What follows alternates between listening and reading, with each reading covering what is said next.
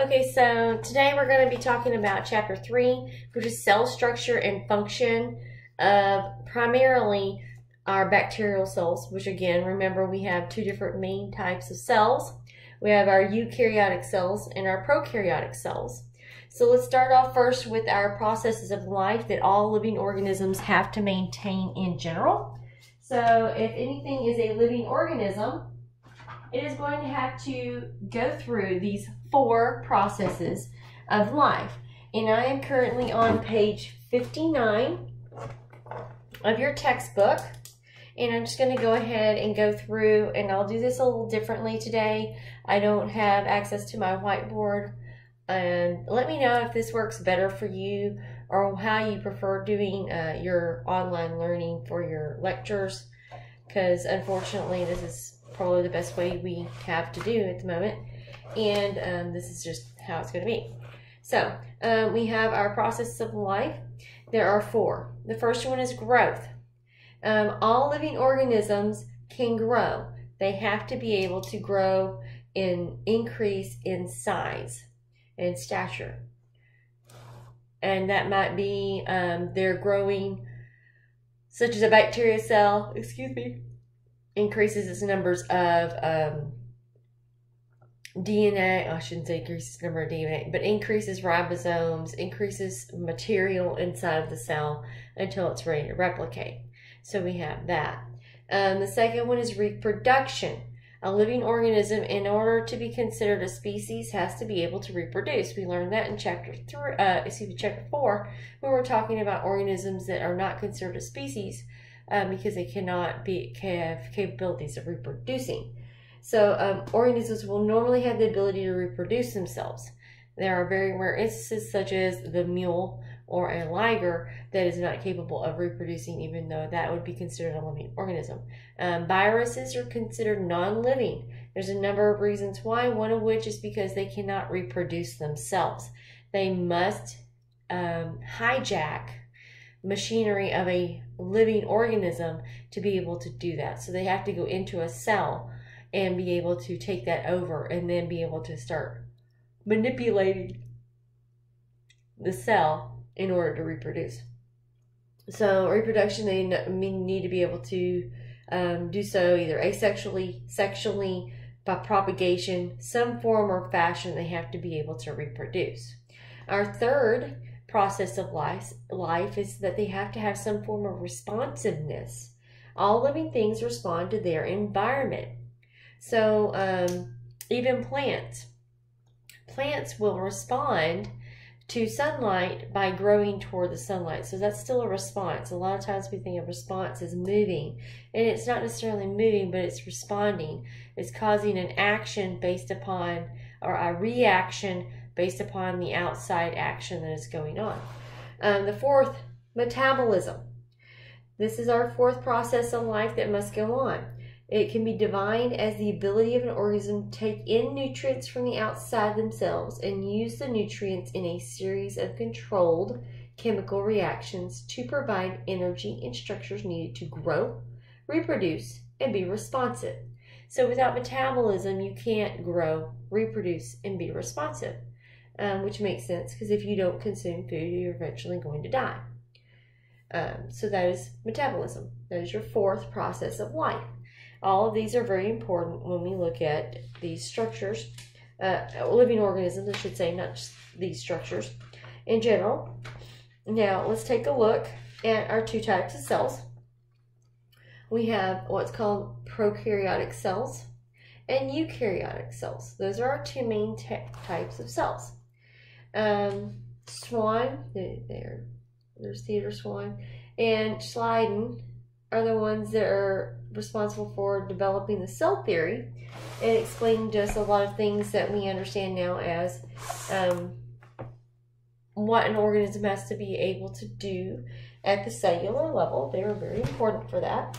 Let's go ahead and take a look at some different cell types. Now, we have the cell type that we're comfortable with, and we've learned, if we've already taken anatomy, which there might be a couple of you that haven't, but most of you have, and you're going to go through all of these different cell structures here in a typical eukaryotic cell. This would be a typical animal cell that you're looking at here, which would be also for humans as well. So this is your typical animal cell. It's going to have a number of organelles and things of that nature in it. This will be your typical bacterial cell here. Much smaller. They do not have membrane-bound organelles. They have simpler, like ribosomes, they'll have those. They'll have a region for the nucleus called a nucleoid. We're going to go through all these different things here in just a moment. But this is a much smaller cell as well than your typical animal cell. Animal cells are much, much larger than even your even your largest bacteria cell. So let's take a look at some of the differences and similarities. I'm going to pull my book away because that was page 60 and 61. And then I'm going to put this here. And we'll talk about eukaryotic cells and prokaryotic cells. And I'm sure this is your favorite thing ever if you were in grade school and we did the Venn diagram to show similarities and differences. So first things first, I'm going to do the similarities. They all have cell membranes. Okay, they're all going to have ribosomes. Now, yes, they do both have ribosomes. Hopefully you can see that okay. However, the ones for a prokaryotic cell are smaller than the ones for a eukaryotic cell. We'll just point that out right now.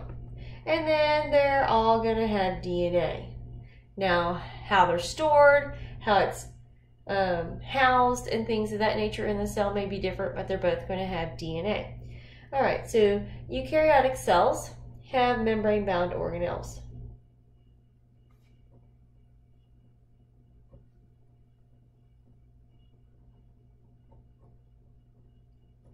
So that's an example, mitochondria. I'm just going to put mito.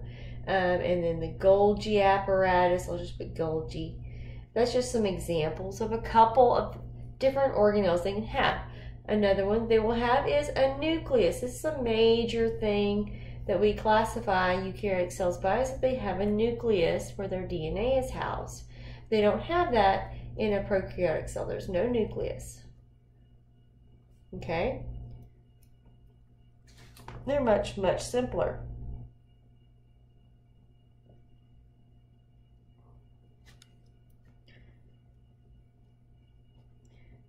Eukaryotic cells are typically more complex. Prokaryotic cells are simple. Smaller, larger.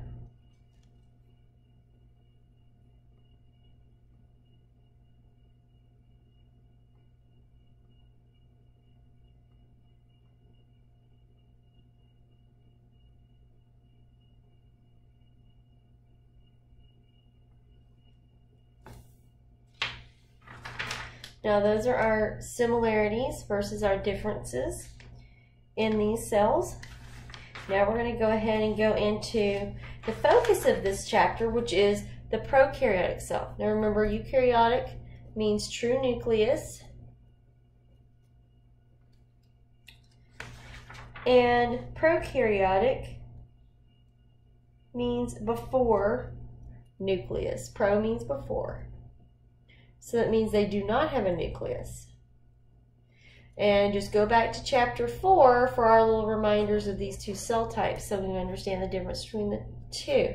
Remember, this is going to be animals, plants, fungus, and also protists that are classified as a eukaryotic cell.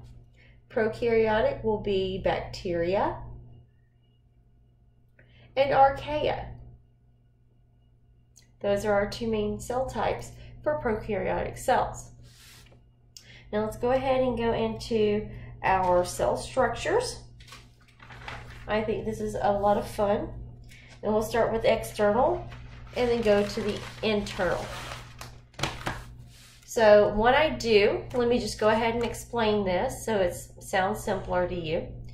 is I focus on bacteria, and then we compare archaea to bacteria. So now you've already studied the cell whenever we look at, let me erase that word, eukaryotic structures. You've studied the human body, and if you've studied the human body, you have studied the animal cell. So with that being said, I don't talk a whole lot about the animal cell. I feel like that is something you can focus on in anatomy. Whereas micro, we're going to focus on the bacteria, and then we're going to compare archaea to our bacterial cells. So we'll start out with our bacteria. And what cell type is bacteria? It's a prokaryotic cell. We'll remind ourselves of this. Okay? And we're going to start with our external features. And if you want to look along in the book, I'm going to move my tablet back and forth, and we can pull the book out here and take a look at it. However, I am currently starting with page 62 and looking at the first external structure that I want to focus on, which is a glycocalyx, or plural, glycocalyces. Now, glycocalyx, you had those with your animal cells. You may not have realized it. Glycocalyx just means sugary coating. So, in a big fancy meaning that also may mean sweet cup, that's what your book is referring it to, is a big fancy meaning for a bunch of glyco, or sugars,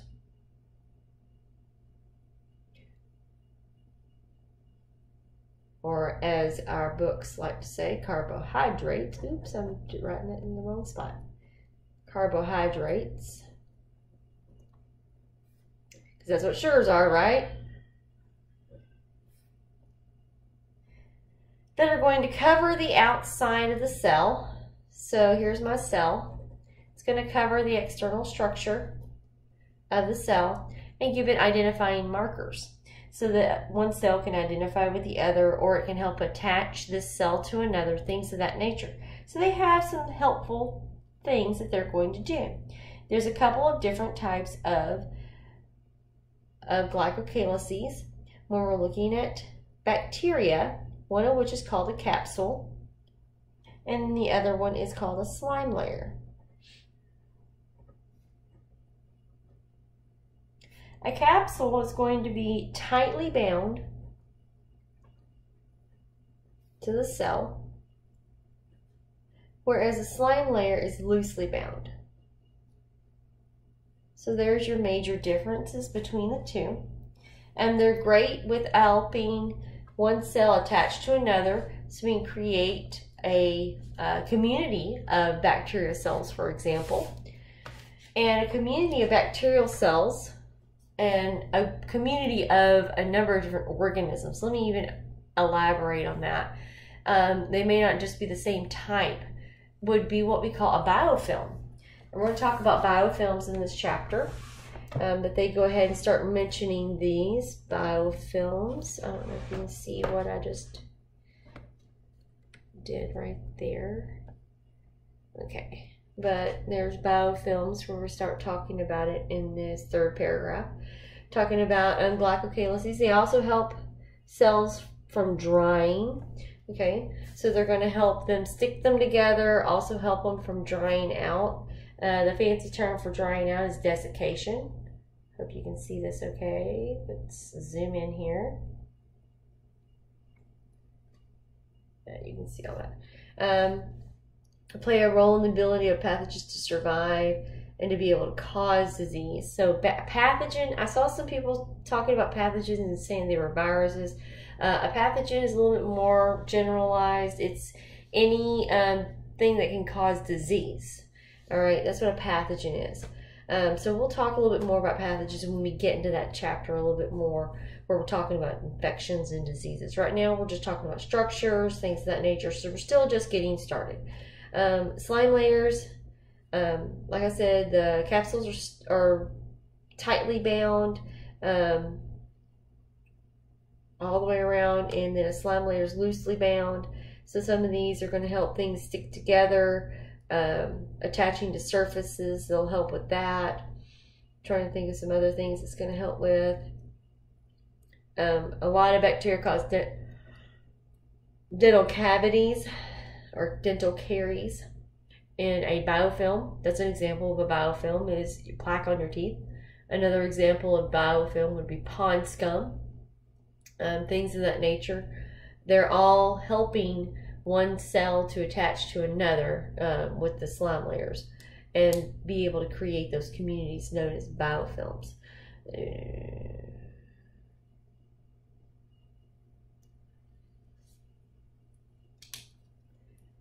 Also works as recognition. Okay, so you can recognize, one cell can recognize another. That's what those slime layers and capsules can do. Let me go back and make sure we understand that, because they can help identify one cell as self. Okay. Next external component I want to look at. Let me go ahead and move this book out of the way, and let me reiterate where these are good examples. Okay, pictures of your capsule right here. This is on page 62, and your slime layer, that's on page 63. Excuse me, 62 as well, but it is B. This one's A, that one's B. Page 62, example A, figure 3.5 is your capsule. B is your slime layer. Now let's go ahead and go to our next external structure. Sorry guys, I'm trying to do this with very limited space. And our next external structure is going to be flagella. So we have our glycocalyces as the first one. Let me just put that one there, number 1. Number 2, flagella. Now flagella typically help with movement of your cell. We're going to make this really easy. You'll notice on page 63 there's all this elaborate detail about the structure of a flagella in the cell wall and in the cell membrane. I really don't care about that. I want you to understand what a flagella does. It helps to allow movement for the cell. It typically moves back and forth in a whip-like motion. I do not care about the filament, hook, basal body, or how it's attached. I'm not going to ask you those questions. What is a flagella? What does it do? We do have some specialized flagella that literally, okay, so here's my cell. Here's my flagella that goes around it. So hopefully everybody can see that. I'm sorry I don't have a different color pencil. And then we have a membrane that goes around that. Okay.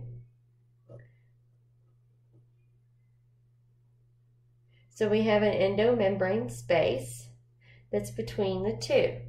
Now whenever this flagella starts to move, it's going to cause problems because now it's going to cause a whip-like motion and it's going to cause it to spin. So now, instead of having a regular rod shape, our cell will then have a spiral shape. Okay, this is where we get our spiral bacteria, spiral-shaped bacteria, because the flagella is in a membrane. Okay, so there's our endomembrane, and on the inside, between the cell membrane and the outer membrane, that's the endomembrane, is the flagellum. And when it starts to spin or put back and forth, it's going to cause a spiral shape.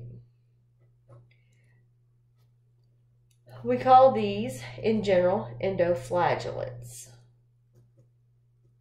Okay, so the cell type is a spirillum or spirochete, things of that nature based upon the shape.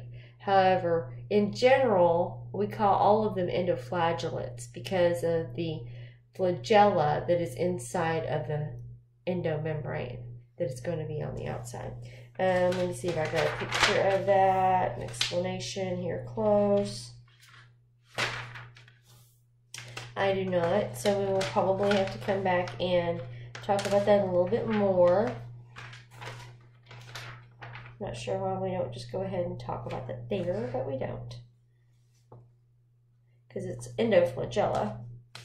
It's right here, but there's no pictures of it in your textbook. I'll see if I can find one, and I will put it up on your assignment in this chapter. All right, so there's the different types of flagella. We have paratrichus. Paratrichus means basically we have flagella coming out everywhere. All these flagella, they're all over the place. This is on page 64. Single polar flagellum. This one is coming out of one end, or both ends. This is going to be an endoflagellate that is going to be spirillum. And then there's a tuft of polar flagella. This one has a number of them coming out of one location. There's just a number of different ways that they can be arranged on their flagella.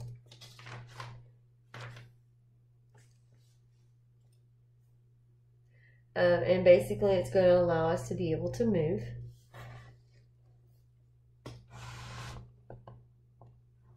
And the movement, we're going to go ahead and talk about taxis.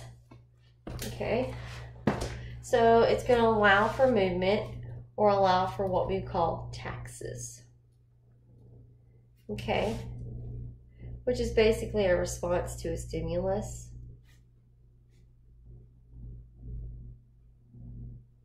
Okay, so taxis, there's a number of different ones. We have what's called phototaxis. So the stimulus is photons. The response to it would be typically to move toward or away.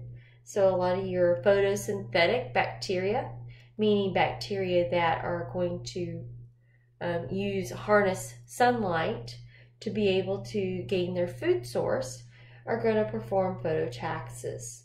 So that would be an example of phototaxis. Another one would be chemotaxis. Chemo would be your stimulus. So movement toward a chemical. I think a taxi, what do you use a taxi for? To transfer yourself from one place to another. So this is movement toward a chemical. Okay, aerotaxis, movement toward air or away from it. It may be away, depending upon what they're going to need specifically. I'm trying to think of another good taxis. Chemotaxis, phototaxis, aerotaxis. Can't think of another one right off the top of my head. Now, another special thing they have, we're still on the external structures. Remember,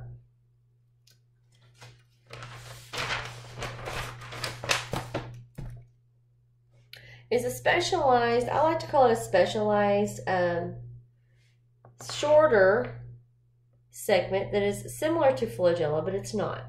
So we have what's called fimbriae.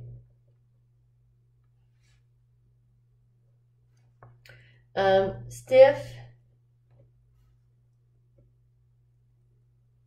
outer rod-like extensions. I'll call them rod-like. Okay, and they're full of protein.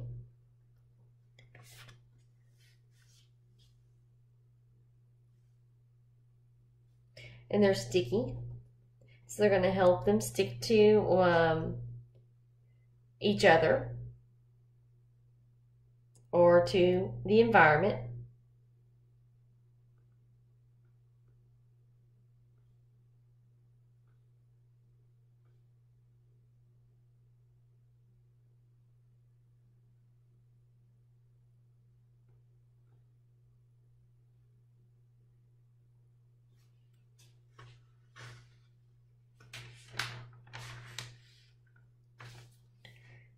Now, we also have what's called pili.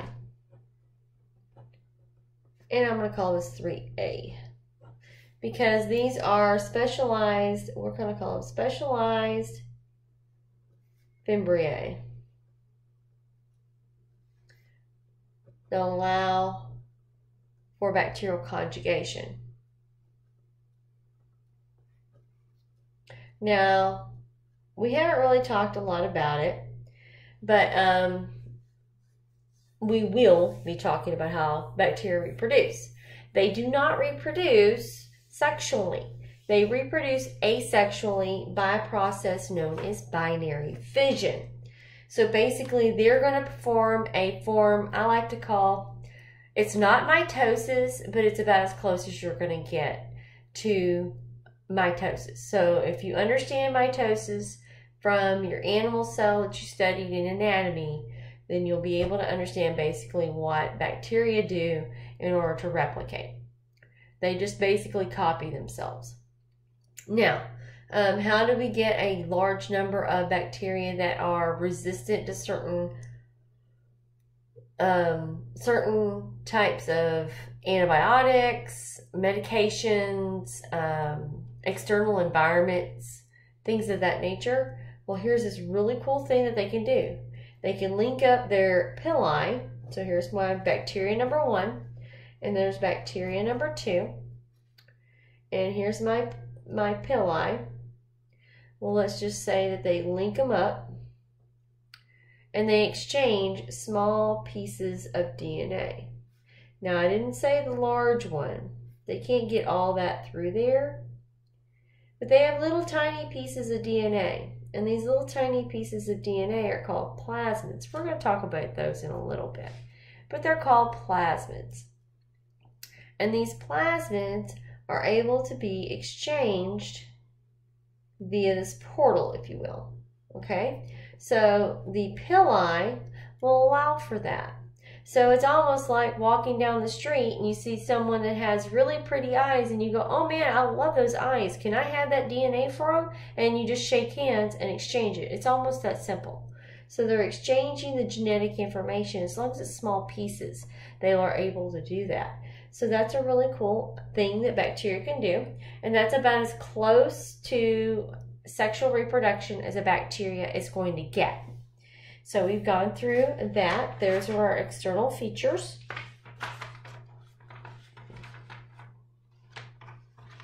I am going to stop so that I can just go through cell walls and do just cell walls, and you can get a good understanding of those. Because cell walls are pretty complex. I think they're a little confusing sometimes, so we just sit down and just do cell walls at once. That way you can watch it over and over, and then we'll do the internal features. So we're on external features. We're going to do the cell wall, which is still considered an external feature, and then we'll get into the internal features throughout the rest of this chapter.